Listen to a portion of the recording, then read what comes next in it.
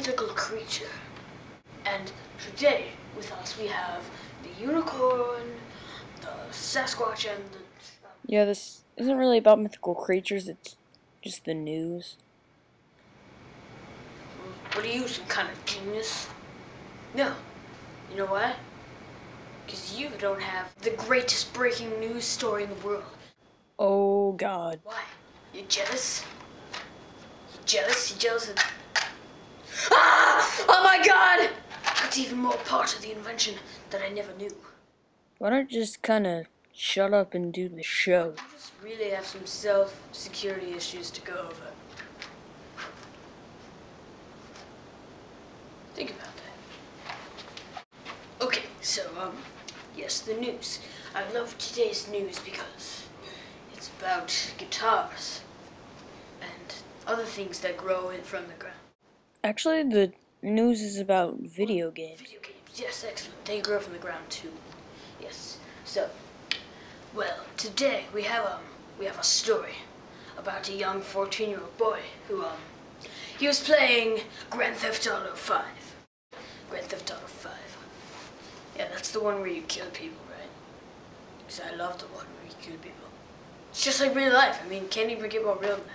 But, you know, I always found Grand Theft Auto to be one of the greatest games in the world because it teaches kids how to live life. How are they gonna know where to get the sugar in the morning if they don't meet those people on the corner? Yeah, that sugar is drugs. Sugar's not a drug, retard. Right, the point is, he was playing Grand Theft Auto 5, right? Shooting people in the face, you know? And then he was all like, oh, dude, I'm doing awesome. I'm not gonna stop.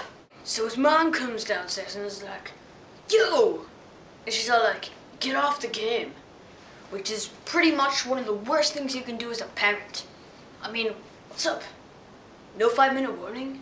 No stuff? Come on.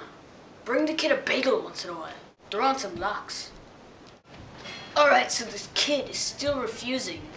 And now I really don't know who's the idiot here because the kid would have avoided the entire argument if he just bathed in propane.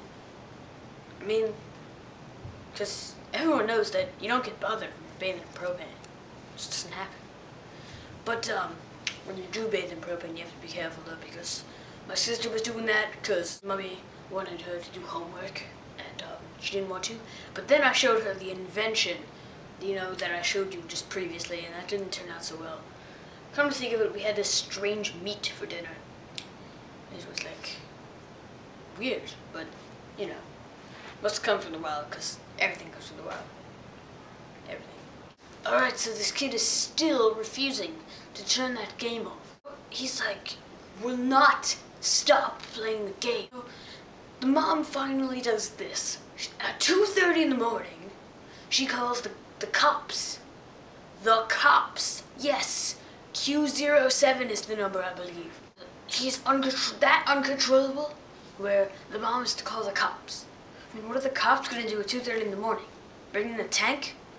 They're bringing a tank that's gonna wake everybody up, and we all know that grumpy people can, like, break tanks when they're grumpy in the morning. Yeah, so what are they gonna do? So the cops go to the house, and even afterwards, the kid still will not get off the game. The kid should know that once the cops come, you're pretty much screwed there. I mean, if that was me, I would be like, excuse me, would you come like play the game? Then they would kind of get distracted. You know what? They should go Grand Theft Auto on him. Just demonstrate how it relates to life more.